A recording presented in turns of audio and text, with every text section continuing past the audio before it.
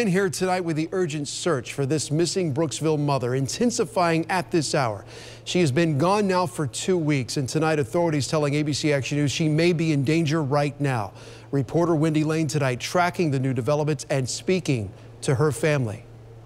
It's very scary. Scary because 27-year-old Kiana Cole's family hasn't heard from her in 2 weeks. For her to just not be seen at all for this amount of days is unlike her. The last time anyone says they heard from Cole was at 11 p.m. on February 10th near a location on Martin Luther King Jr. Boulevard in Brooksville. I just don't see how mysteriously you're gone. The sheriff's office is concerned because Cole was the victim of an attempted homicide back in October that resulted in the loss of her unborn child. She was 5 months pregnant at the time. Her family is currently caring for her 3-year-old son. It's more about her son. I don't want her son to grow up without a mom. Deputies say Cole disappeared right before she was set to meet the state attorney's office about a case on the October incident. But today, the sheriff's office tells us Dwayne Williams, who's charged with the attempted murder of Kiana Cole, is currently not a person of interest in her disappearance. I know God is going to help bring her home.